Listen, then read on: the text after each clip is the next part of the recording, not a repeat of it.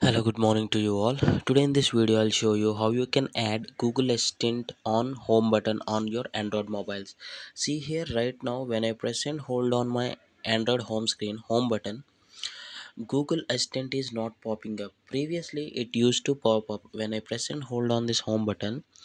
uh, Google Assistant is used to pop up on the screen, and now it is not coming because on my phone it got disabled. How you can re-add it Google Assistant on the home button? It is very simple. Click on your phone settings, then scroll down and find additional settings. Click on additional settings. Under additional settings, system navigation. Okay, under system navigation there is a option called Wake Google Assistant with home button. This is disabled. I need to enable it. Now I'll clear everything. Now I'll press and hold on this home button. See here. Now the Google Assistant has been added to the home button back again.